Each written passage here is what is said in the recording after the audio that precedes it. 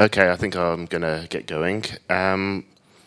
This talk's called Open Source Security, a Vendor's Perspective, so it's going to be a bit different to all of the previous security talks you've seen, because this isn't specifically about Plone.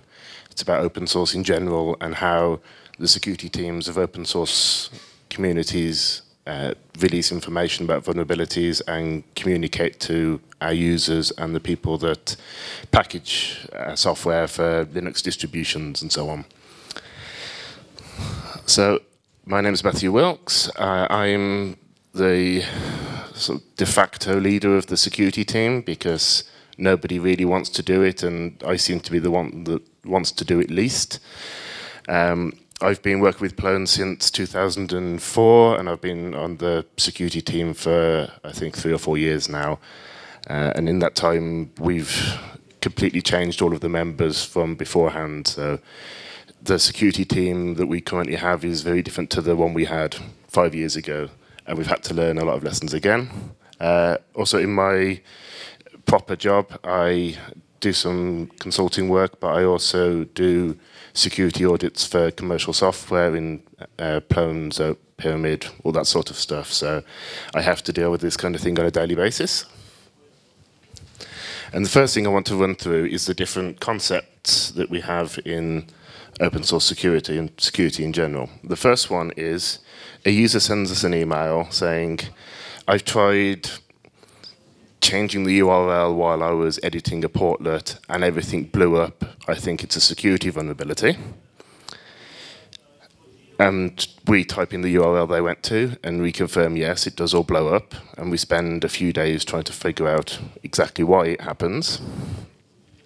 Generally, we find that what they found is a easy to find case of something much, much worse, and then we lose a bit of sleep over trying to find all of the terrible things that you could do if you actually had read this code before. And then once we've done that, we say, well, how bad is this? Did the user who emailed us tell anyone else? Did they find something really bad, or did they find a simple version of something that could be really bad? And what kind of access can you get? If it just slows the site down, that's probably not too bad. If it allows you to execute commands on the server the Plone's running on, that's probably pretty bad, and we should make that our highest priority. And then we do the bit that you've probably all seen the most. We develop a hotfix. Those are generally between 3 and 10 lines of Python code and look deceptively easy. But for the last hotfix we had, I think, 140 unit tests. He's done now. So the amount of work that goes into it is really huge, because we don't only have to find one way of fixing a problem. We have to find a way that works on every version of Plone and doesn't break other things, doesn't break add-on products.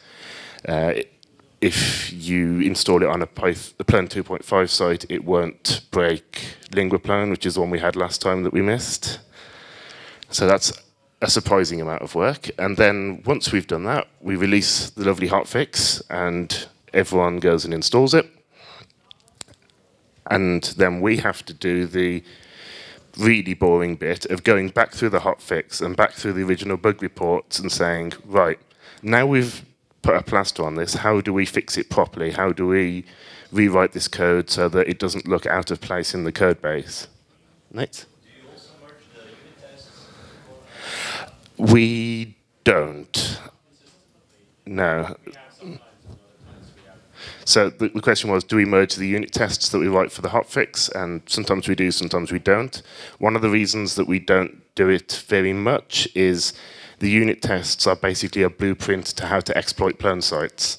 If you see the unit test for a particularly bad hotfix, you go, oh, I see, that's how you break into that Plone site that hasn't got that hotfix installed. So we're a little scared about providing those too widely. Oh, I should say as well, as Nate did, feel free to jump in with questions or comments or insults at any point. And if I get a bit too brummy and deep-voiced and unintelligible, then wave your arms at me, and I'm very sorry to the people translating. So our workflow is, when we receive the notification, we add it to a GitHub issue tracker in a private repository, and then we usually sit around for 2 or 3 days hoping that David's going to do it first, or David hopes that Richard's going to do it first, and eventually one of us says, okay, let's make sure this is actually a bug. And then we find the related problems, and then we request a CVE. And you've probably all seen CVEs. They're the 8-digit numbers that go along with every vulnerability, and they are probably the main point of my talk, because I'll wager that none of you have any idea how difficult it is to get those 8-digit numbers. We request the CVE before we write the hotfix. We don't actually receive it until after we've sent usually a 2 or 3 page justification to Red Hat as to why we're sure that our vulnerabilities are real, which usually is about 2 months after the hotfix comes out. I think the record that we've had is it's taken 7 or 8 months to get some CVE identifiers. And once we've got those, we update plone.org with the CVE numbers we're given. And the last stage is the vulnerability shows up on the National Vulnerability Database or other security databases. That step generally takes about 2 or 3 years. So, CVEs, as I say, they're an 8-digit number. What you probably don't know is there is a lot of back-end work. This is a copy of the certificate for, I think it's McAfee antivirus, that certifies that it is CVE compliant and that it can handle 8-digit numbers that represent vulnerabilities. The CVE stands for Common Vulnerability and Exploit. And the word common isn't common as in it happens a lot. It's common as in there is one place to go, and no matter where you look to find information about a vulnerability, you can be sure that it will share the same number rather than having its own one. For example, Drupal generally numbers its issues as Drupal SA1, Drupal SA2, Drupal SA3, but there'll be CVE numbers as well, so you can then map the numbers that individual companies use with the numbers that other companies use. I think that's probably the worst description of what a CVE is in the world, but that's the official description from the MITRE website. And here's a quote from Steve Christie, who works for MITRE, who is one of the 2 people who's willing to issue CVE numbers for open source projects. This is from a talk he did at Black Hat this year. In reality, all of the large vulnerability databases may have missed published vulnerabilities in the product. We routinely see this. And the problem there is, although you get these CVE numbers, they are only a way of linking up the numbers that different organizations have assigned to the same vulnerability. There is no guarantee that they're complete or that they're accurate even. Once we've released the information on a CVE, it gets updated onto the National Vulnerability Databases, and that is generally a one-shot thing. Once someone notices a CVE has some information, it's copied into there and is stuck forever. So one of the most severe vulnerabilities we had in recent years was listed as unspecified vulnerability in Plone 2.5 to 4.0, allows remote attackers to obtain administrative access, which is a really terrible description of a vulnerability. You have no idea what's going on there, but if you search for that common identifier, that is pretty much all the information you will find, because the National Vulnerability Database has a really high page rank. And not all CVEs are equal. There are 2 operations that can be done on them, or 3: merge, split, and disregard. Merge happens when you accidentally get 2 CVEs for the same problem, and that's quite rare because it's so difficult to get CVEs. Split happens when you request a CVE, and people later find out that there are differences in 2 different ways of exploiting it. For example, if a bug applies to Plone 3 to 3.1, and another one that does exactly the same thing in the same way is fixed in 3.1.1, that's 2 CVEs, even though the only difference is when a particular version of it was fixed. Lots of vulnerabilities have never get CVs assigned. Some of you might have seen we did commercially, I and my business partner Alan did an audit for Plone Form Gen recently. That we requested CV identifiers for in May, and we still haven't received them. And we've sent quite a few emails asking for that. Other projects such as Drupal, I know, also have difficulty getting CV identifiers. The workflow is you send an email to a mailing list, you explain the problem, then you wait a few weeks, you explain the problem again, you send links to the code that shows it, you walk someone at Red Hat through exactly what you have to do, and then, if you're lucky, you'll get a CV identifier. Oh, go away, keychain. So, with all these problems, why do we even use CVEs? The main reason is that we're expected to. If we don't use CVEs, then somebody else is going to make up the information, and it will get propagated onto all these databases, and we won't have any way of deciding what's true and what isn't. We have had this in the past. There are some problems listed on CV list, I think, that say there are some unfixed vulnerabilities in Plone 2.1 that never existed, and we can't get rid of them because they've got a CVE there. So if we aren't in control of this, someone else is going to take over for us. The next concept is severity, and severity is measured using the CVSS version 2 system. This is the actual calculator that you use for getting the severities out. That actually is a circuit board with an American flag overlaid. It's that kind of website. These are split into 3 sections. There's the base, temporal, and environmental scores. As a vendor, we have to provide the base scores. And for a base score, we say, how easy is it to exploit something? What kind of problems with data integrity are you going to get?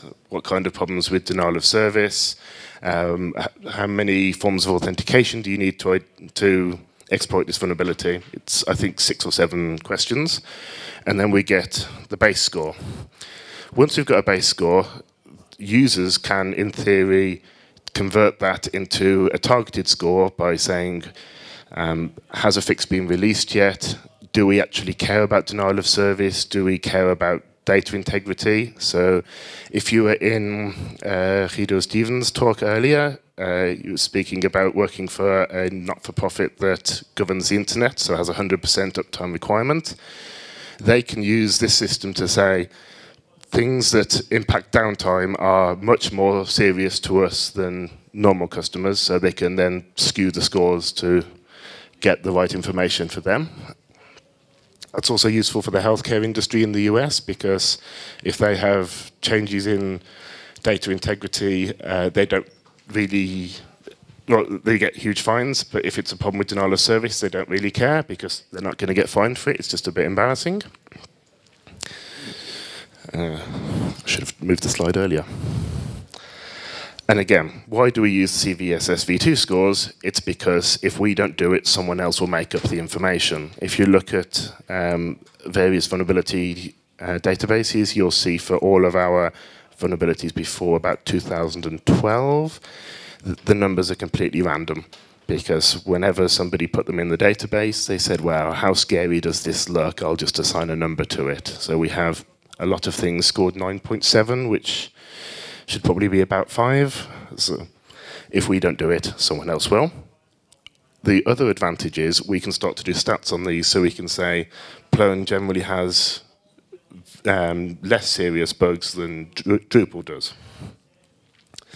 The final part of these 3 concepts is the CWE system, which even if you, oh, hello?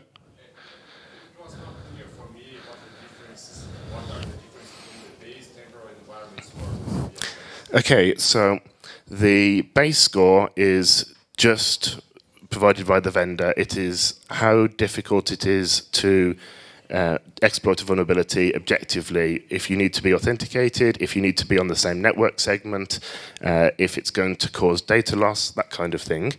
The temporal score is how far have we got with fixing it? Is there a hot fix? Is there a new release? Is it included on tools like Metasploit to say that it's going to be exploited really easily? And the third one is environmental, which is how much do I as a company care about downtime? And there's even a few extra things in that system where you can say downtime in the system causes loss of life, and then everything jumps up to 10 if you have something that can cause denial of service.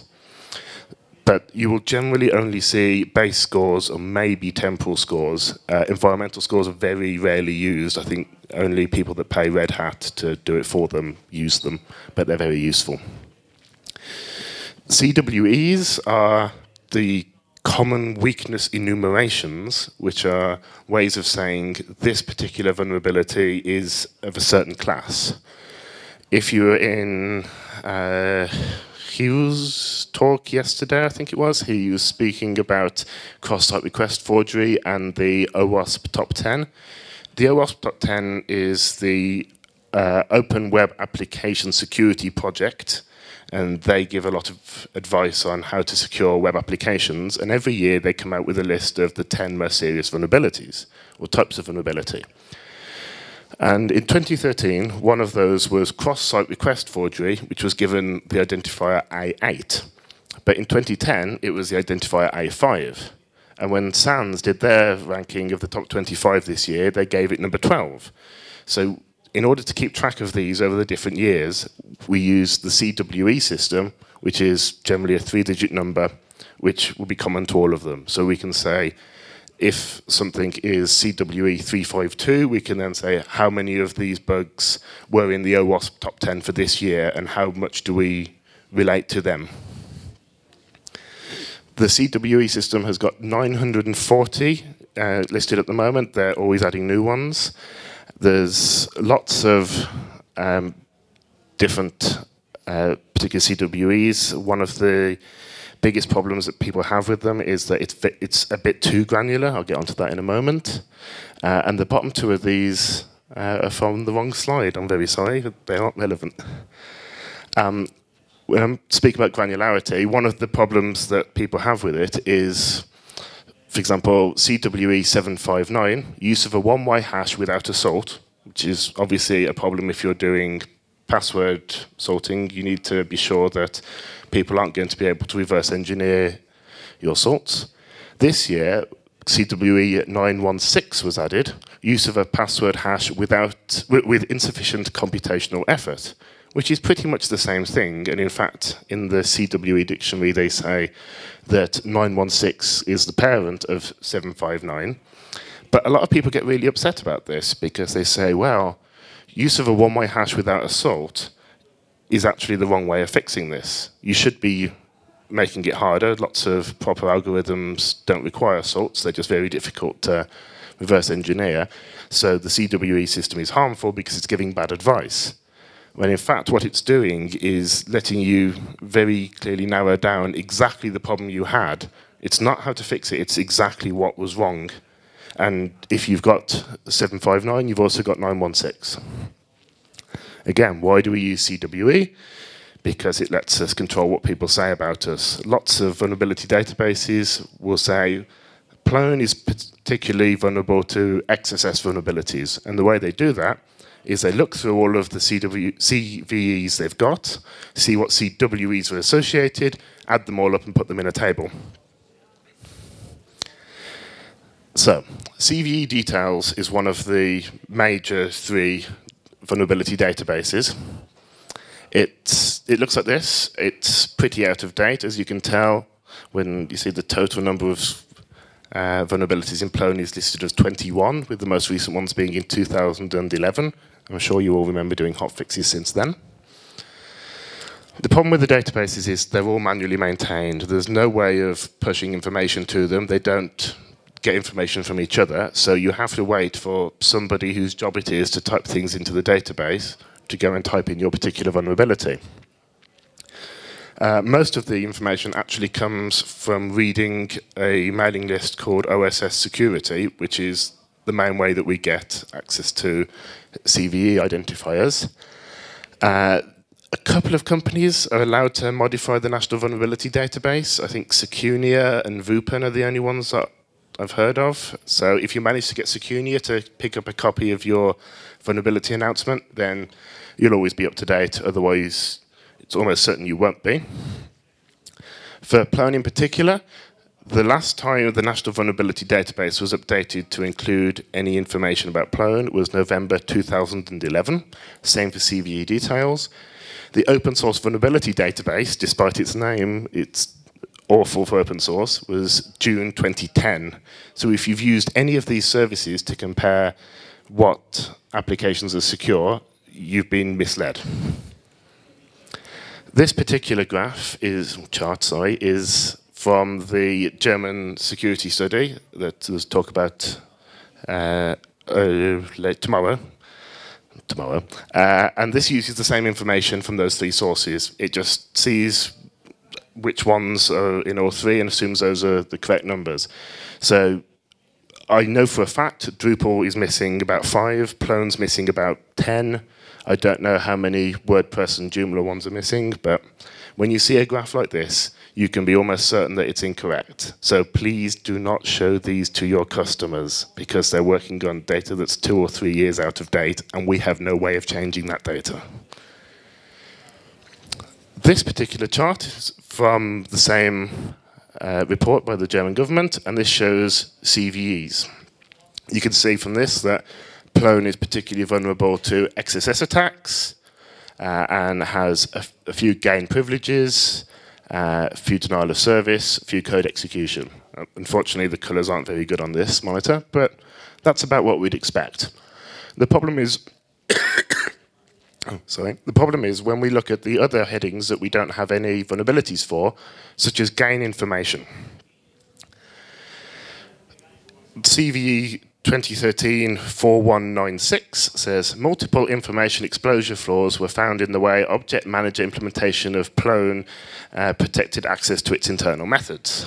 That's obviously a gain information leak, but it's about the same time as the survey was done, so we can't really fault them for missing that one. A year previously, though, CVE 2012-5505, on some content types, an anonymous view lookup returns a private data structure, which under certain circumstances may be used to read out confidential data. If any of you were using annotations for private keys, you could have got it with this. And thanks to Rule of 4 Digits for reporting this particular one. It was a lovely bug. So, what are we going to do to make sure that these databases and these systems reflect what we need to give, what information we need to give as open source projects? At first I thought, well, how about we just give everyone access to these databases so we can correct all the incorrect information? Kurt Seifried, who's one of the 2 people in the world who can issue CVEs, says, sadly, it probably won't work. Most projects barely care about security, even fewer care about doing advisories correctly. So the reason we can't provide accurate information is because nobody cares.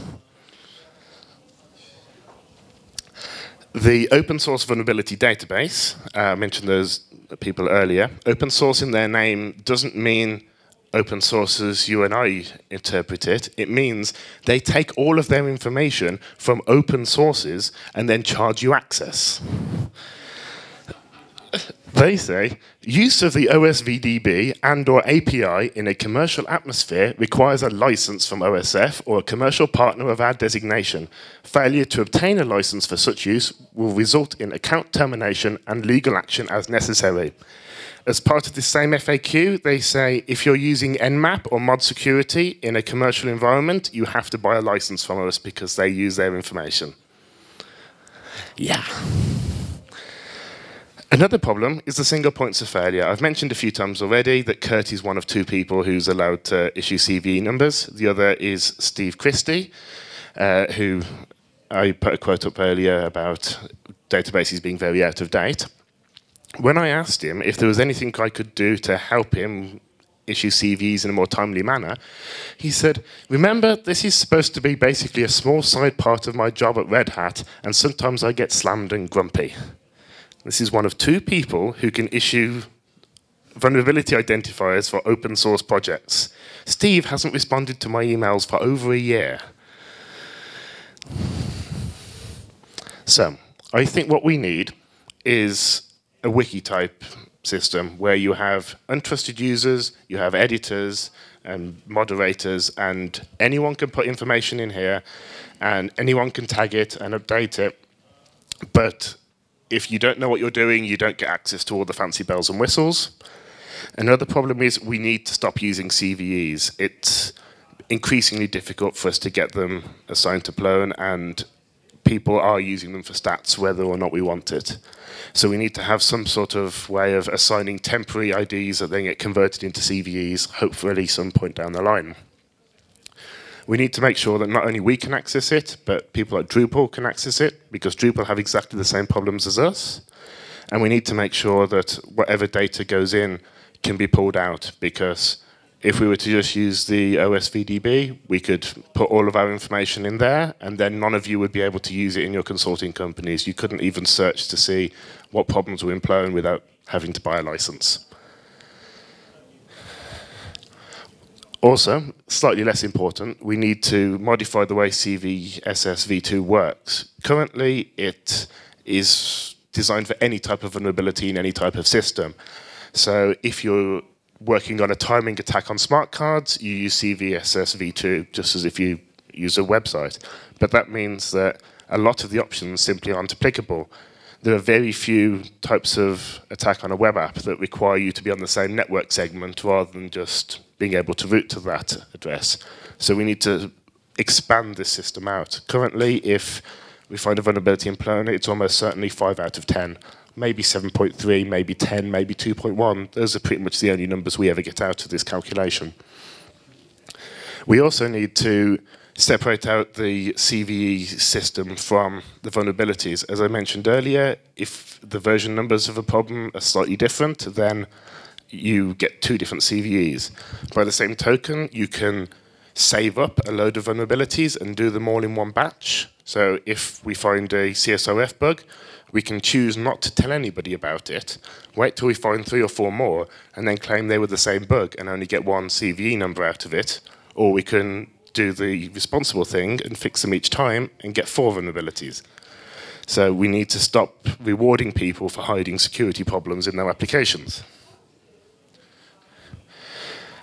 Now, does anybody have any questions about that, or do they want me to go back and repeat things that were completely unintelligible?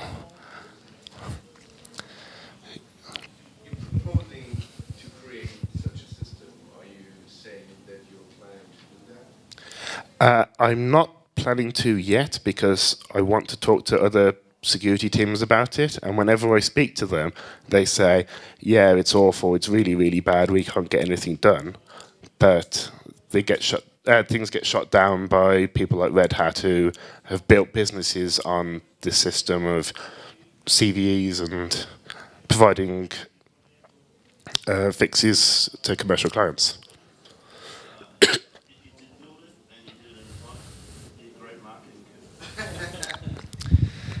Yeah, I don't really want anyone to be coming to Plone with security and vulnerabilities in mind, because they might start finding things, and that would make my job a lot harder. David?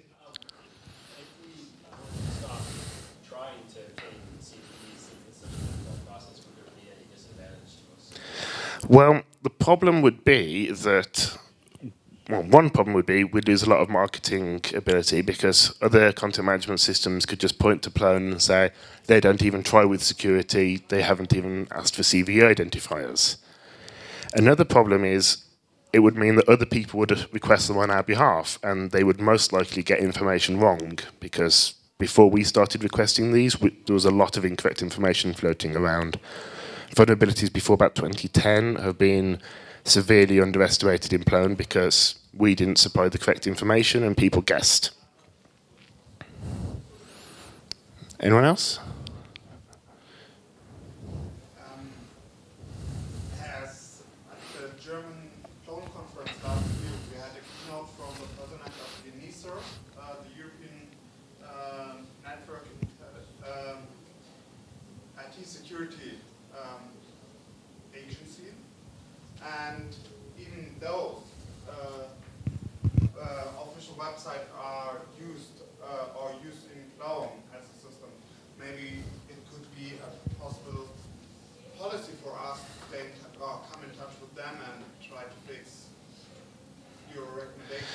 Yeah, I mean, unfortunately, the security community as a whole is very large. It's not just open source systems. So I've said a few times there are two people who can issue CVs for open source.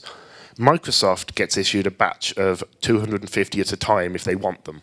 Same with Oracle, same with lots of other big companies, and they just pay money to MITRE and they sit on an editorial board and they sit around a big table a couple of times a year, probably at Black Hat, and saying, well, I'm not sure if this vulnerability is quite well enough described, we should put some more work into that. And it's entirely predicated around commercial interests. So it's very difficult indeed for us to split out in a formal way, and obviously I'd welcome any help we could get, but none of the information that would be showing on these databases would be linked with the commercial ones, because there's no way that Microsoft will tell us their particular vulnerabilities, and currently the only way to find out is to sign up to a service like Vupen, who will, for $100,000 a year, send you all the information they've managed to get out of these commercial entities. Matt? Why shouldn't all the open source projects just get together and go beat MITRE up until they... I really want that to happen. At the moment, so many people get burnt out on this. I mean, you'll have seen from the Plone security team, the people writing the announcements change quite regularly, because when we write the announcements, we go through all of this procedure with them, and the next time there's a vulnerability, we don't want to do it again, we want someone else to do it. And the same problem is happening with every single security team in open source, because as Kurt says, most projects barely care about security, even fewer care about doing advisories correctly. The reason for them not caring is because there are 4 people in the world they can talk to. There's Kurt and Stephen, who can issue the CVEs, and there are the 2 Jans that work for the Red Hat security team that will actually help you provide this information to them. And if you don't go via the 2 Jans, then your information gets put in a backlog. When I asked Kurt about this, he said, well, I work with Jan, I can trust that he's got it right. Red Hat is the only reason at the moment that open source security has got any way of communicating vulnerabilities to the public. Without them helping us out, we would have no way of doing it. Surely this must be a pain. So Red Hat, can't Red Hat put pressure on MITRE? MITRE were originally doing it. As I say, Stephen hasn't been responding to my emails for a while now. I think the problem is, although they hate being the only ones to do it, they also love that they're in control of it. And it means that Red Hat gets special placement. When Red Hat emails us saying, can we please have copies of your unit tests or information about how you fix this bug, we pretty much have to give it to them, because if we don't, then we're not going to be able to get things listed on these websites. Or if we do, it will all be incorrect. To give you an example, the last hotfix, we had a problem that allowed you to redirect a user to a website outside of Plone. Fairly simple, open redirect type bug, probably scored 2 or 3 out of 10 on the CVSS scale. We didn't respond to Red Hat quickly enough, so they sent us a list of their guesses, and they'd put that down as a 10 out of 10 code execution vulnerability. Anyone else? Have I made everyone sad? Do your faces look like that now? Yeah. How much time do I have? I haven't been paying attention. Where am I supposed to finish? Oh, okay. Let's go then. Thanks very much.